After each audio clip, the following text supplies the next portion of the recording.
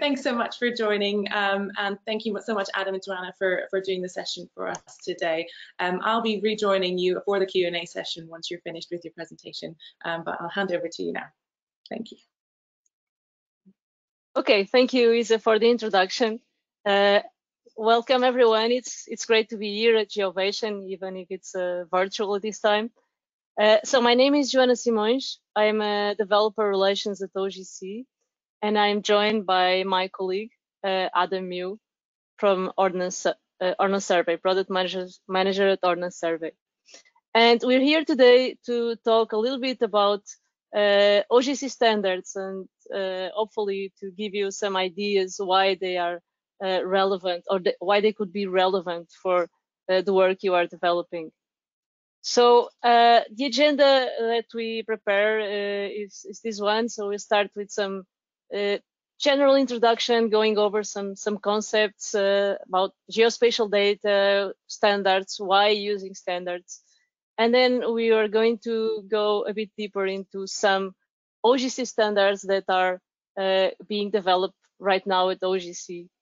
And we'll learn about how you can leverage those through the OS Data Hub. And at the end, hopefully, if I can get you excited about the standards and wanting to get involved and participate, I'll give you some pointers on how you can do that and how we can continue the conversation after this webinar. So the use case for this webinar is basically could be someone who has a bunch of geospatial data and wants to make it available for others or even for themselves in order to do something with this data. So how can we share geospatial data in a way which is efficient? And we can also see it the other way around. How can we access geospatial data from multiple sources in a way that is efficient? So this will be the focus of this webinar today. And let's start to talk a little bit about what geospatial data is. I mean, you are in Geovation. This is something that you got it across at one point or the other. And geospatial data is ubiquitous in today's life. I mean, you can get it from Internet of Things. You can get it from various platforms like Uber, Airbnb. You have OpenStreetMap. So it's really something that has become part of our everyday life somehow. But what really is geospatial data? So basically, any piece of information which has a location tag attached to it can be considered geospatial data. And when I say a location tag, it could be anything. It could be a postcode, an address, the name of a country, and so on.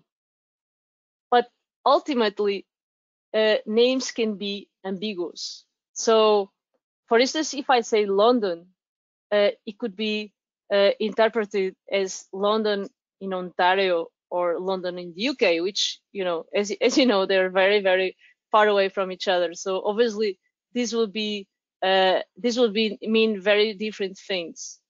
So ultimately, the only way that we have to locate something unambiguously in the surface of the Earth is to use a pair of geographic coordinates, so latitude and longitude. So this is the way that we can use to really be accurate when we want to locate something. So how can we share geospatial data? This was the question that I had in the first slide, but let's go back to it. So one could think that the first thing that could come to mind could be to use a file. So we could use a file, a format that allows us to store these geographical coordinates, so that supports storing geometry and information about the coordinate reference system. And there are many formats that can do that. The main advantage is that it's simple to use, but then you could think probably of many drawbacks. First thing is, if I want to give, let's say, a file to Adam with some geospatial information, I will have to email him the file or give him a hard drive, or even worse, the CD. And then later on, so there will be 2 copies of my information lying around. So if I change something and later on I want to give Adam the latest version, I will need to email him again. So this is not very convenient, and worst of all, can lead to problems with consistency, because at a given point you may have a different set of information than the one that I have. And if I want to share it with all of you, there will be like 21 copies of the file lying around. So obviously, anyone who works with data can think, okay, let's use a database, because database is like the ultimate way to share information in a way that is secure, and it really safeguards all these things that we're talking about, like integrity. Make sure there is only one copy of the data, that this is like at a given moment it's secure. So it comes with all the ability to let many people access it at the same time, and so on. So it's a really sound strategy to share information.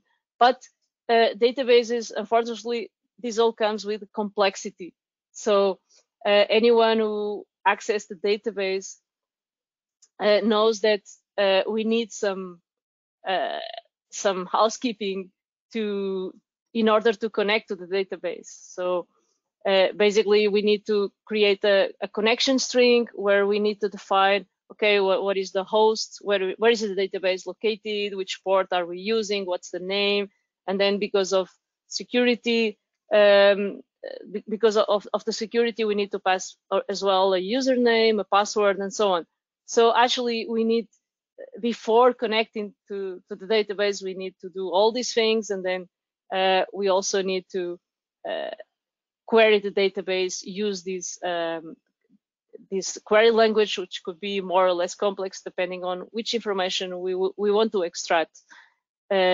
So it's true that it allows you, I mean, a lot of flexibility. You can do whatever you want with the data.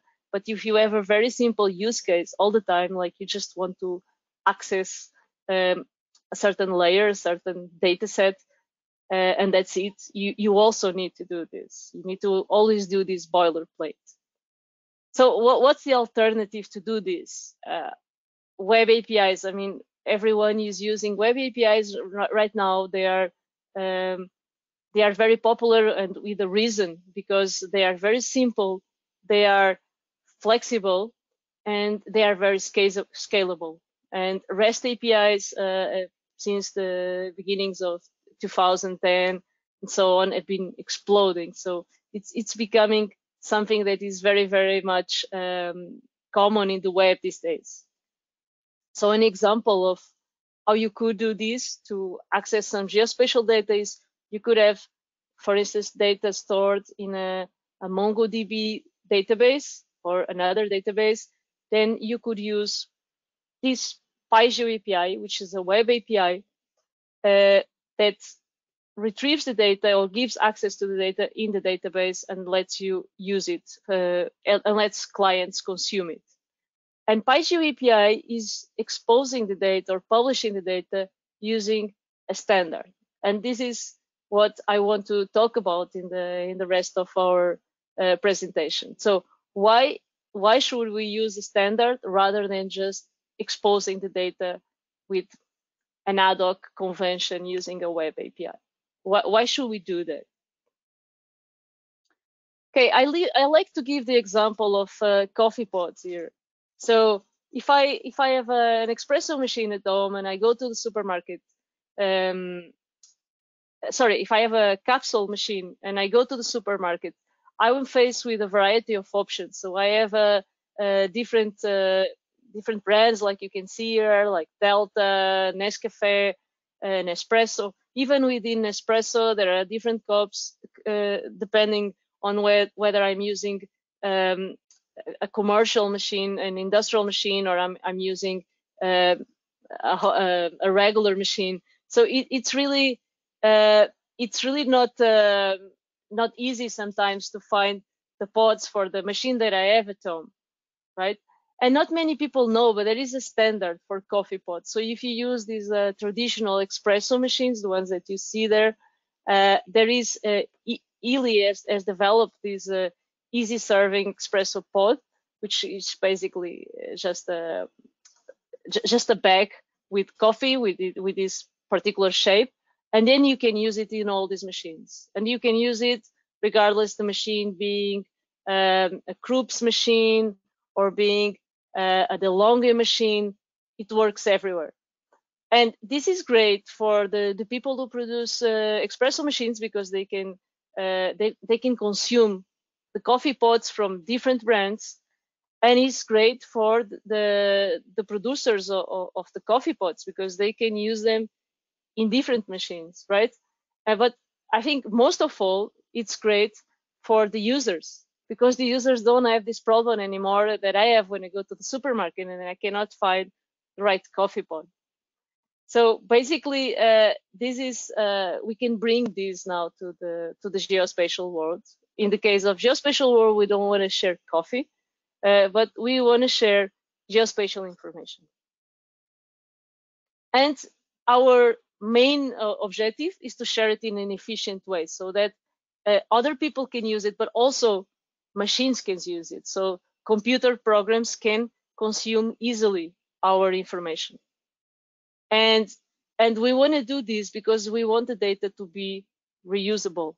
If we don't do it, then the data will remain in silos. So this is the reason why we would like to use standards. For geospatial information as for other information, but today we're going to talk about in the geospatial context.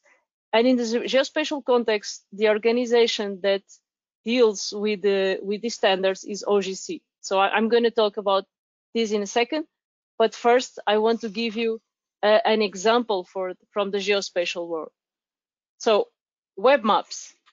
I think most people have already used web maps. I mean, we use them every day with Google Maps, for instance.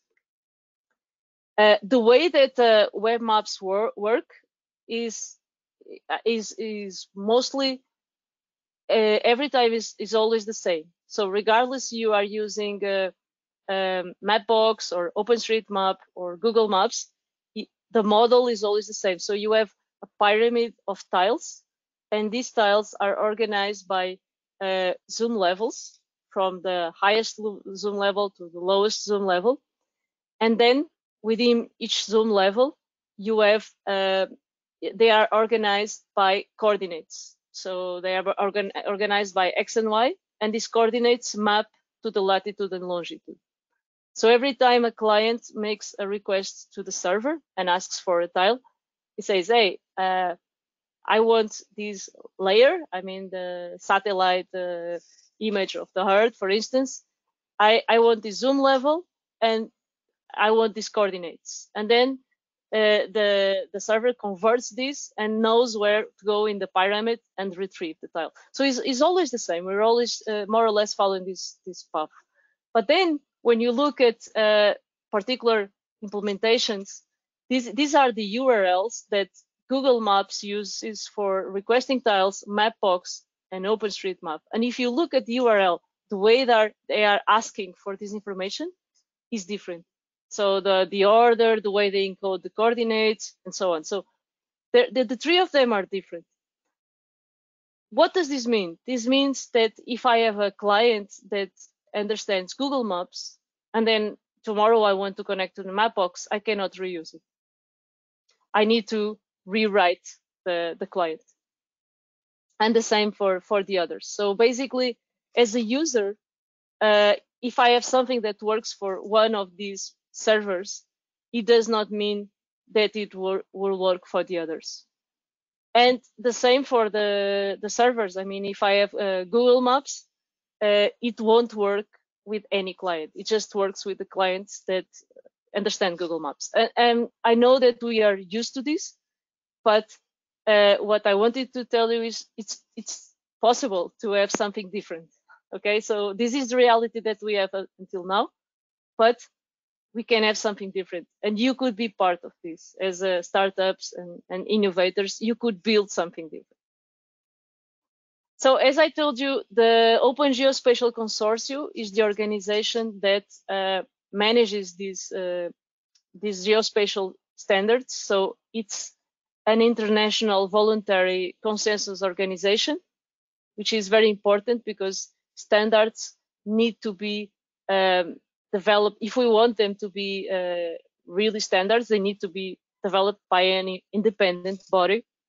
And in this case, there are more than 500 members. Members come from all sectors. They came from industry. You can have large companies like the ones you see below. We can have like startups, SMEs, organizations, and so on. So they come. Everyone that works with geospatial data could be an OGC member.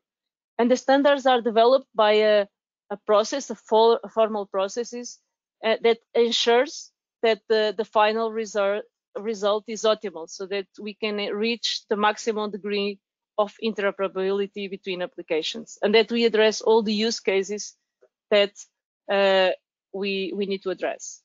So Ordnance Survey is a strategic OGC member, which means it's a member with a special stance in OGC that can participate in the planning committee and so on. But there are many other members. I don't know if Adam wants to say a few words about the OGC as Ordnance Survey as a member. I think the only thing I would say is just, like you said before, we're able to get involved in the early stages of that discussion, involved in the committees, and have a really hands-on role in terms of developing those standards. And you mentioned about interoperability, and that's obviously a key thing as well. So from an OS side of things, it's really key that we remain close to the OGC and that we become part of that conversation and remain part of that conversation. Okay, thank you, Adam. So Ordnance Survey, along with all the other members, the 500 members from OGC, they participate in this process where we create the standards. And what is a standard is really a document that was established by consensus, by following all this process, and that provides basically some guidelines. It provides some criteria that needs to be fulfilled, and this criteria is designed so that we can maximize the degree of interoperability. What's inside the standard? So we have this criteria, we call it requirements. So we have these requirements, and it's very important in OGC standards that the requirements are testable, because this is the way that we have to say, in order to say that a given implementation is conformant or not, if the implementation is compliant to the standard. So we need to be able to test it. And this is why we designed these conformance tests. So there should be tests for requirements, and we group them in conformance classes. And these conformance classes are like groups of tests that allows us to say, okay, this implementation is fulfilling these criteria or not. So this is an example from a standard that you can see how a requirement looks like, and then we have the test. It's an abstract test, so it's agnostic of any programming language, and in theory you should be able to implement it using any programming language that you would like.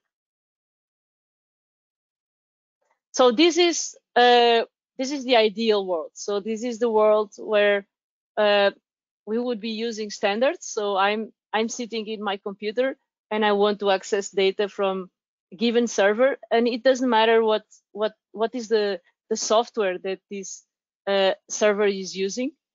It could be LD proxy, it could be PyGeo API. I should not care about that, because the standard is publishing the data using a standard, in this case OGC API features. And then I can also use any tool I like. I can use a Jupyter notebook, I can use a QGIS, a web browser, and so on. So for the user, this should be really painless. I think this is what mostly this is what we want to achieve with the standards. The OGC APIs are a family of standards that is being developed in the late 2017, from 2017 until now in OGC. And this is a family of standards. I mean, there are many different OGC APIs, but in common, they have these characteristics that I show here. So basically, they are leveraging the practices of the modern web. So they are using REST, they are using HTTP status code, content negotiation, and so on. So all the practices that you already see and you're probably using, they are in the OGC API standards. They are also leveraging the schema.org so that the search engines are able to find geospatial data. This is very important these days because people are searching for data in Google and in the search engines. And they are self-documented. So they are using the Open API specification in order to publish all the different calls. So basically, if you want to learn about this standard, in the past, you would have to read like through a 500-page document, and you're still very welcome to do it. But if you want, you can just open the interactive documentation from the Open API, and you can see what the requests look like, and you can try them. You can look at the answers, and you can do that in a interactive way and start developing something just by doing that. So these standards are very flexible. First of all, they are developed in parts. So you have one part that is focused in a certain aspect of the standard and another part. And if you want, you can just use parts of the standard. So they are like building blocks. They are like pieces of Lego, and you can combine them and you can bring them to your APIs. They're also very flexible regarding the encodings, so there are no mandatory encodings, but we recommend encodings like popular encodings like JSON or GeoJSON or HTML, just because this is what you see in the web anyway. So the main goal of following all these practices is to improve the developer experience, so that it's easy for anyone, even if you're not an OGC expert or even a GIS expert.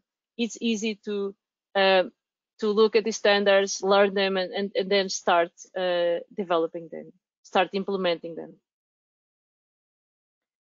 So this is the family of OGC API standards, and each standard is focused on a particular aspect of geospatial information. So for instance, moving features, OGC API moving features is focused on feature data that is moving, like you can think of, for instance, pedestrians walking. OGC API IDR, or environmental data retrieval, is focused on data sets, environmental data sets which have particular aspects. They are continuous on date and time, and you want to sample them. OGC API routes is focused on routing data. So you can see that each type of standard is focused on a particular aspect of geospatial information, although some are more specific than others. And they're also in different stages of development. So these standards are I could say cutting edge. So they are really relatively recent and modern, and some of them are more advanced. They are being some parts of the standard have been already approved, and others are still in the early stages. But I think this should not be discouraging. I think quite the opposite. If you like some of the standards, even if the standard is in development, this means that you can jump in and you can contribute to development of the standard, and you can make it better, and you can make sure that it's covering your use cases. So these are some OGC APIs that provide an interface for different types of data. So coverages, for instance, it provides access to coverage data like Earth observation images. Then you have tiles that provides access to tiles of geospatial information. These tiles could be vector tiles, could be map tiles, but they could also be coverages. And then you have routes, and routes provides access to routing data, basically routing in a way that it's independent of the data set and also of the algorithm. And then you have OGC API features, which provides access to feature data. So OGC API features is a standard that has already 2 parts approved. So in this context, it could be considered a mature standard. And it's a very interesting standard because it's aligned with other specifications. So it's aligned with ISO specification and also with the Stack API. What does this mean? It means that if your application is conformant with OGC API features, in this case, part 1, it means it will be compatible with the Stack API and also with ISO 19168-1 2020. So it's completely compatible with the 3 of them. So the first part of OGC API features, the first model or building block, defines discovery and query operations. So it means that you can basically access feature data using this API. So what is feature data? I like to talk about that because feature has other meanings outside the context of geography. So features, for instance, in the context of software engineer, mean a new functionality that is going to be implemented. But for geographers, features mean something of interest in the surface of the Earth. And this something could be anything. So it could be the location of an earthquake, it could be a route, it could even be something fictional like the regions in Game of Thrones. So anything that you can give it a location to, it could be considered a feature. So this is how the requests in OGC API features would look like. So first of all, you can retrieve what are the collections available in a given server. So collections, you can think of them as data sets or layers if you come from a GIS background. So it's a set of data of the same kind. So you retrieve the list of collections and you navigate for a given collection.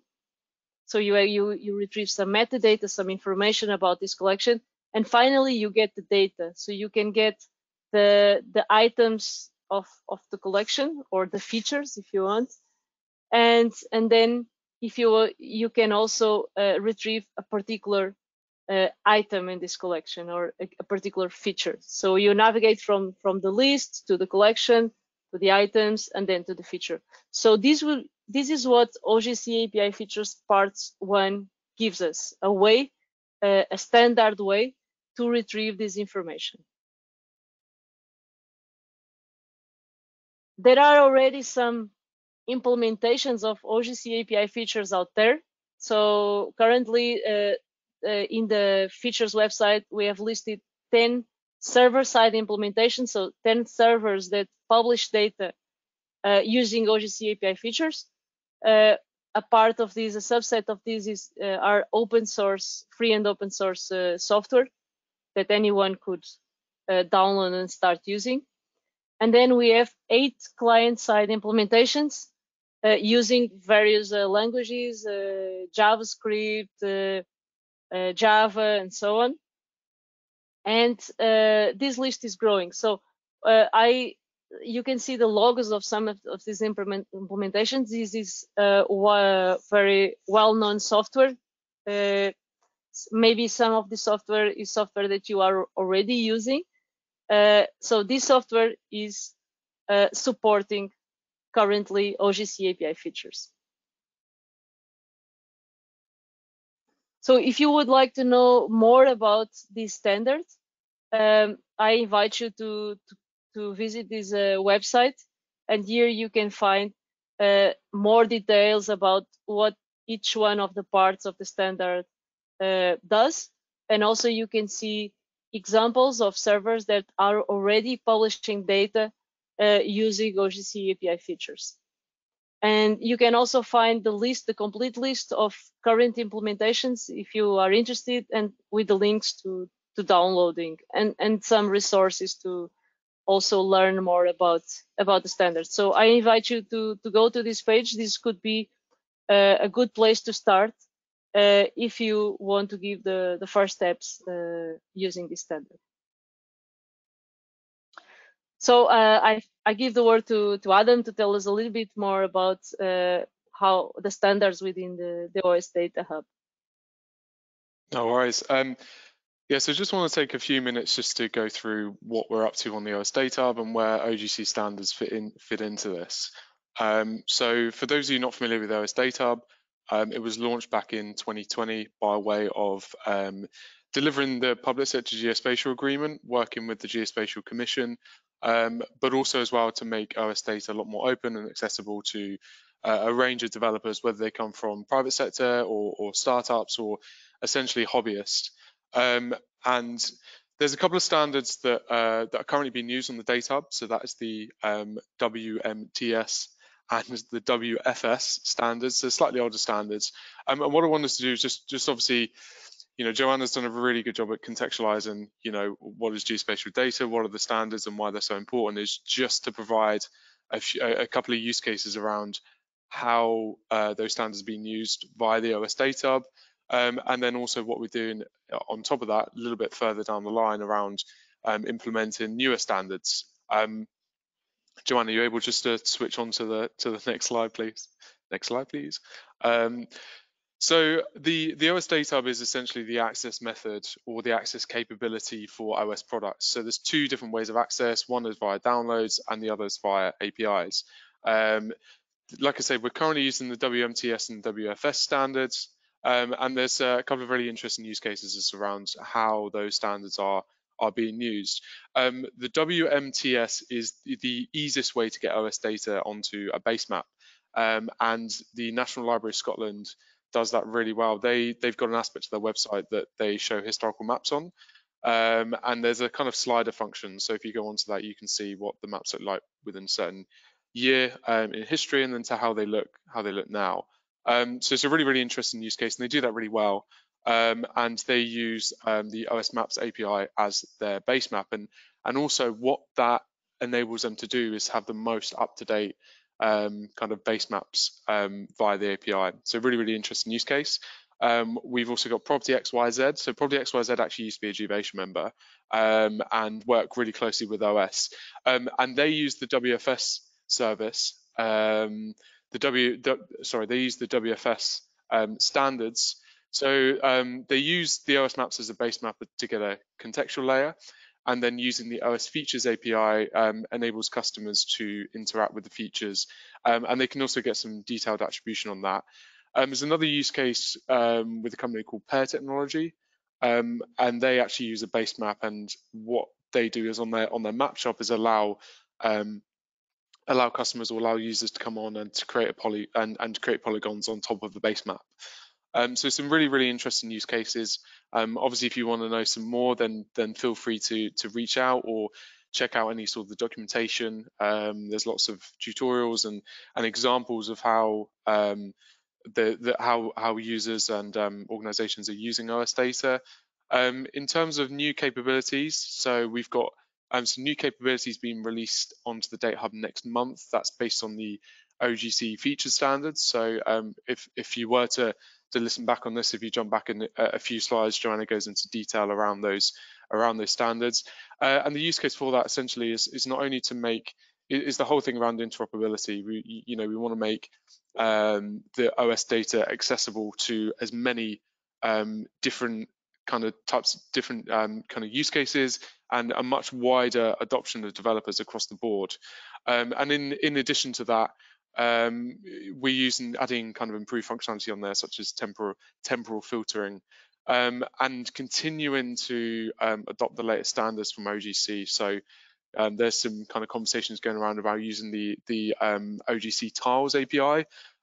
So as mentioned before, it's really key that we remain close to the OGC. Obviously, being a strategic member of the OGC, we kind of involved in a lot of the discussions, but also from the data hub standpoint, as a digital product, that we're making sure that those standards are accessible through APIs. So yeah, I'll hand it back over to Joanna.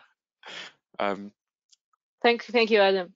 So I think the next step is, one could think, how could we get involved with OGC and participate in this in the crafting of all these standards, or at least learn more about it. So I think the most immediate way, or the most obvious way, would be to join an OGC working group. So there are two types of working groups in OGC. One is the standard working groups, and these are the groups that actually develop the standards and maintain the standards, because the standards are constantly revised, so improved. And an example would be to join the Features API Standard Working Group, which is the one that develops the OGC API feature standards that I told you about.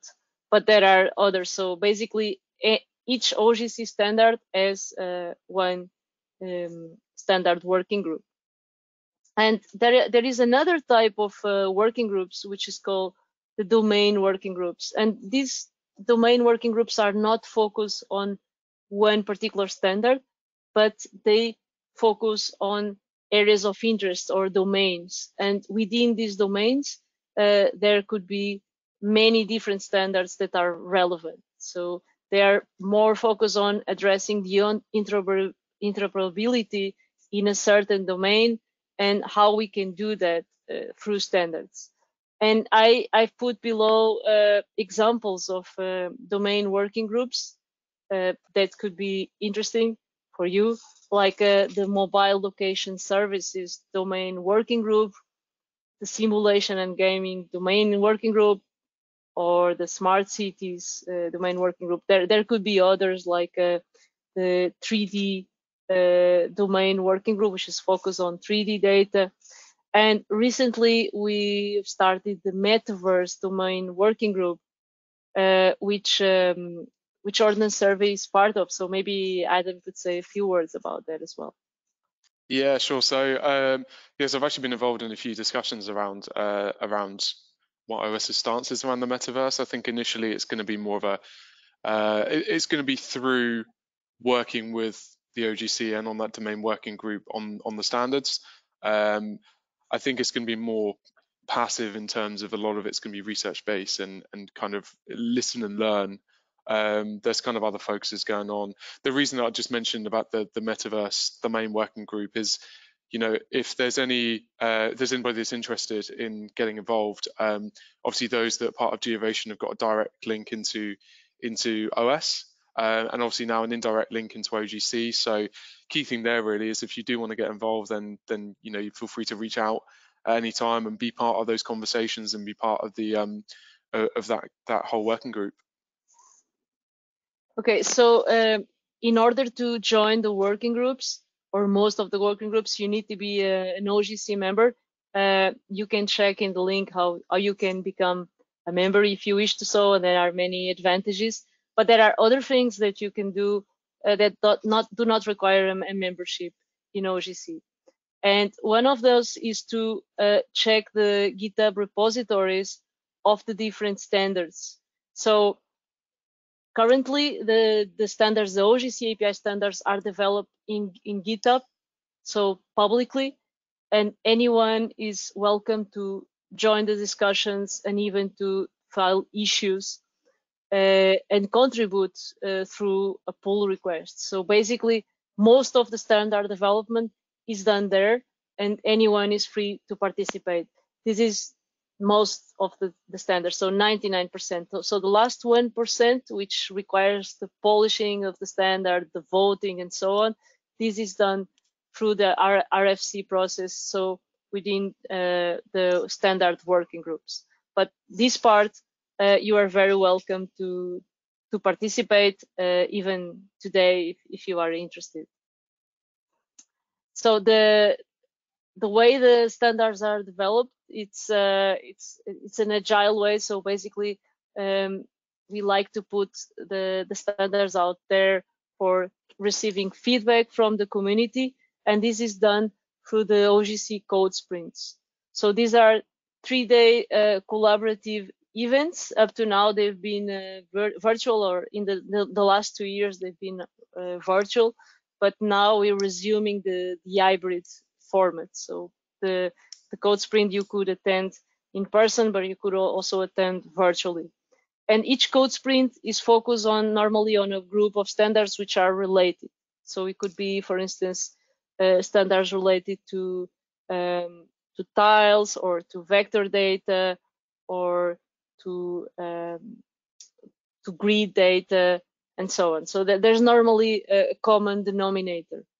Anyone is free to attend these code sprints, and during the code sprints, normally what we have a lot of discussions. So there are schedules, slots for discussions where everyone comes and meets, and between that time we have coding. So people are normally either working on implementations of the standards, updating their implementations of the standards, or in the standards themselves. So this is a great opportunity, in one hand, for the people who are implementers, for the developers to advance their implementations of the standards, but on the other hand, to also advance the standards with the feedback that we have from the implementers, because we want to make sure that these standards are addressing the use cases that are out there. They are addressing the implementations. Recently, we have introduced also a mentor stream, and this is designed for people that are not familiar with the standards, but they want to learn. And in the mentor streams, you can access tutorials, a stream of tutorials about different implementations, or even about the standard itself. And you can also access mentors. So if you are interested in a given project, you can ask a mentor to support you during the code sprint. So I would say, even if you are not very involved with the standards until now, this could be a good place to start. So you can check in this URL, you can check the complete list of events, the past events, and sometimes the future events. Normally we organize like 4 or 5 code sprints a year. And the next code sprint will be soon, in 14 to 16 of September, and it would take place in Geovation, London. So if you want to attend the sprint in person, this is a good opportunity. So this code sprint will be focused on metadata. So basically, standards that are related to metadata and catalogs of geospatial information. But we will also have cover FGJSON, which is an encoding for geospatial data that is being developed recently in OGC, and this is meant to be like a superset of GeoJSON. And it also we will also cover Stack, because Stack API, because this is also a catalog of geospatial information. So you are very welcome to register. Registrations are open already in the URL that you can see below, and they are free. And then we'll have another code sprint in December. It will also be hybrid. So the Geovation code sprint is hybrid as well, if you want to attend virtually.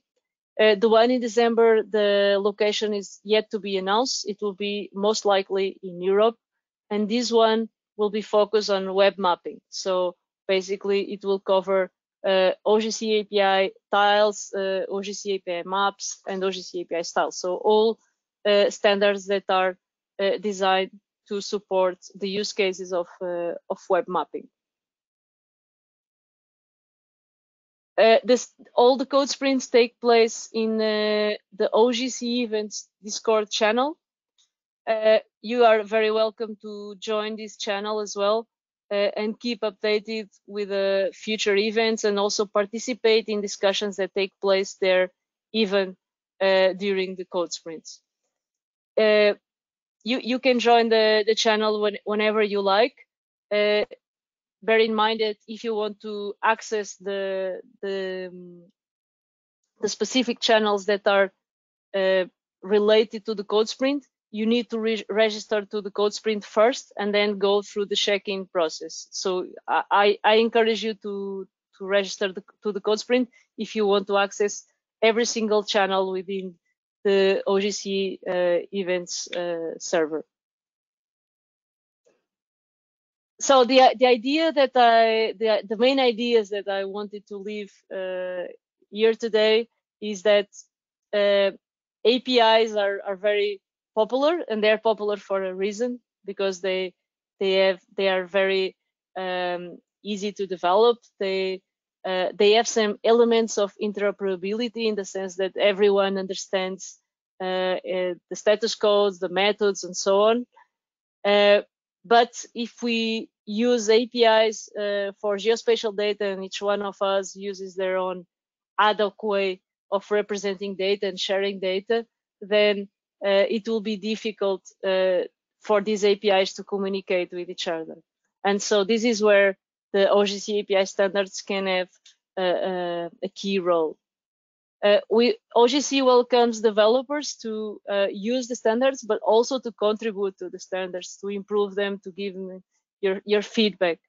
Because the idea ultimately is that we don't want to reinvent the wheel. We want to altogether make it better. We want to perfect it. So I want to leave you with this call. Join, participate, and contribute, because we want to make a better feature where geospatial data is not in silos, but is shared by everyone.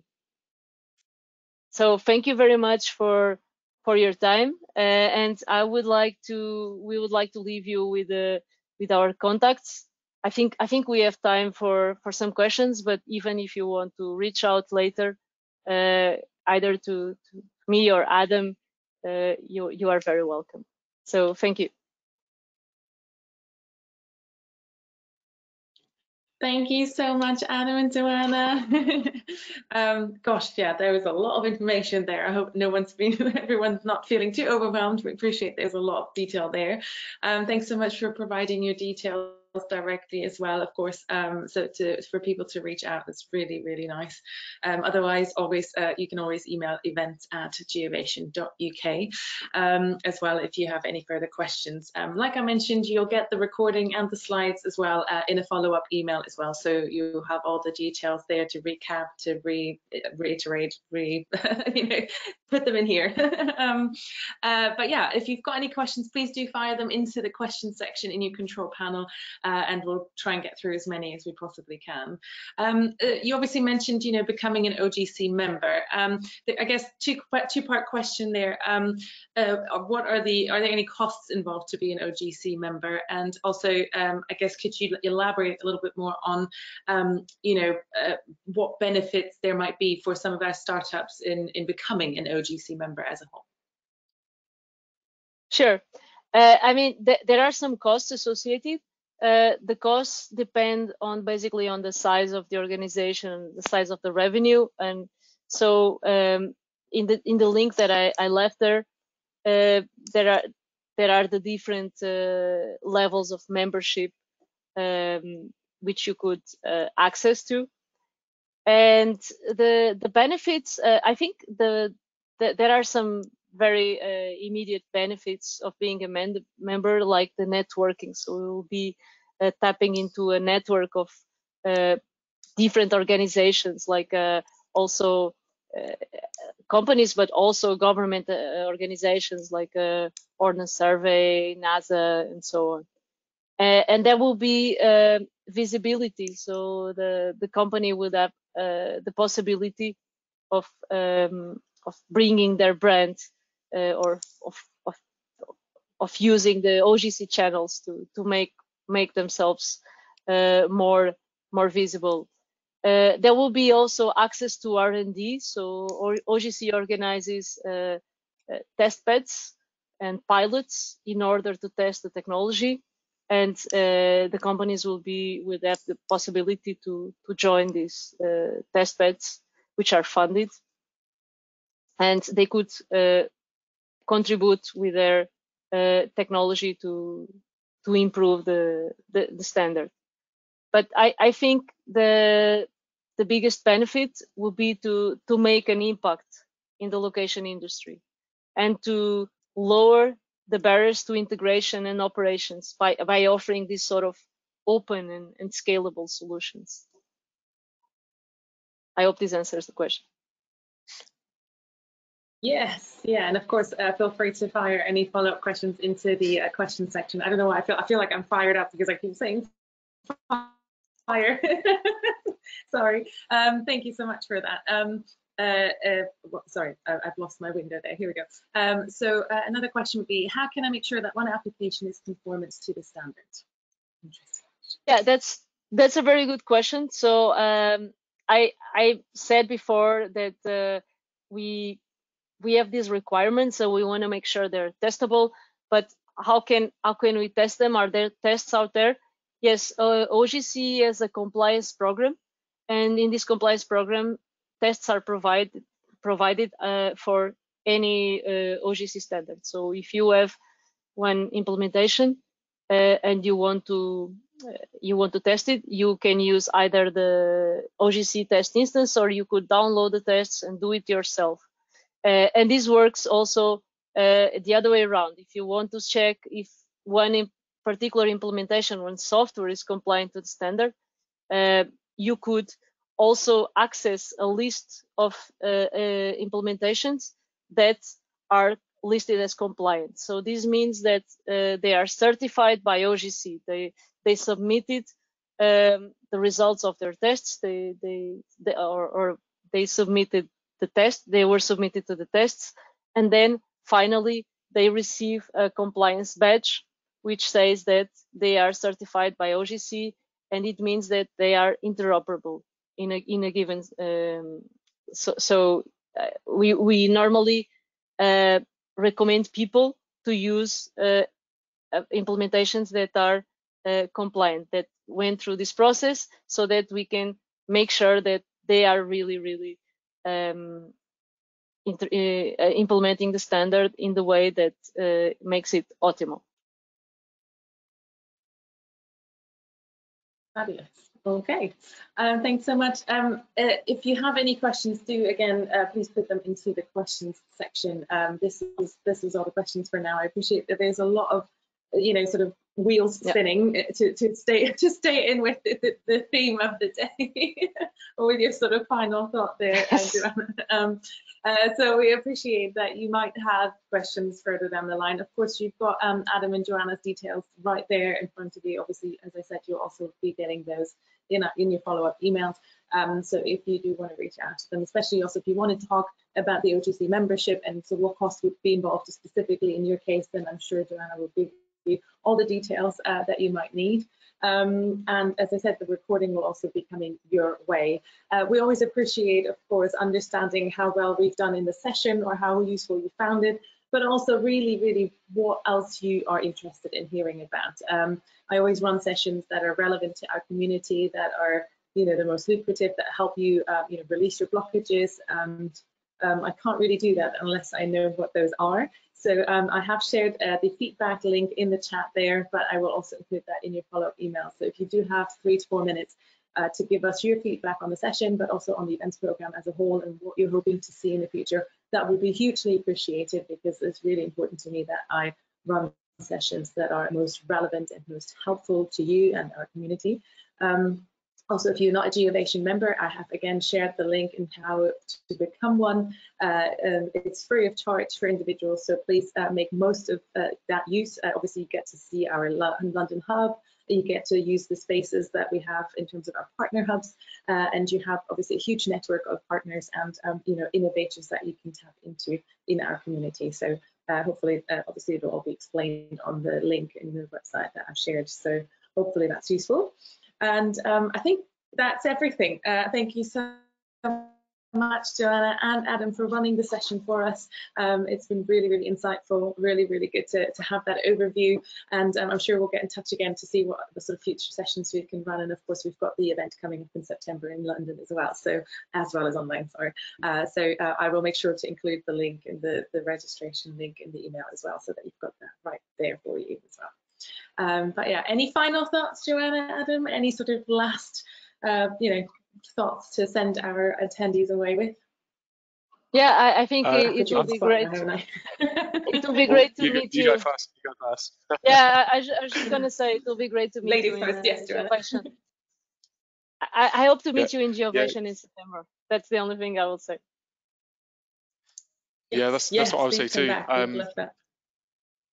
Both Joanna and I are going to be at GeoVation when the next co-sprint's on, so yeah, it'd be really great to meet people in person. And I've been lucky enough to meet a number of GeoVation startups, but it'd be good to meet more and see what they're up to. So yeah, that's probably the best thing to say. Fantastic. Yes, I can only agree to the same. Of course, I'd love to see everyone back in the hub. Sometimes we do feel a little lonely, because I know it's summer and it's a bit quieter, but it'd be lovely to see everyone back, and maybe share a drink or two afterwards as well. So yeah, that sounds lovely. Thank you so much again, Joanna and Adam, for your time, for your expertise, for your insights, and for running the session for us today. And thanks everyone who's been attending, joining us this afternoon. It is afternoon now, just about. I'm so used to running these sessions at 2 o'clock in the afternoon, so we haven't done many 11 o'clock ones. But thanks so much for joining us this morning. It's been really nice to see you, even though it's only been virtually and via names, but it's still nice to know that you've been there and that you've been listening, and you've hopefully found the session useful. So thank you so much, and have a wonderful rest of the week. I shall see you soon. Bye. Thank you. Bye-bye.